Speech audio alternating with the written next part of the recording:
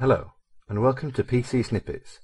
In this episode, I'm going to show you how to turn on the file extensions in Windows 7.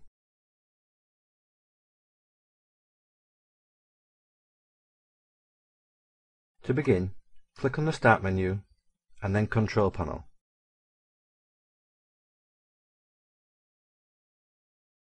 In Control Panel, click on Appearance and Personalization and then Folder Options. From the Folder Options dialog box, click on the View tab. In the Advanced Settings section, you want to search for the checkbox named Hide Extensions for Known File Types and then disable it.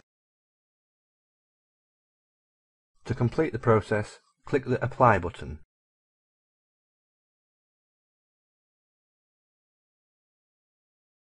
Now when you look at a file on your PC, you will see the file extension type at the end of its name.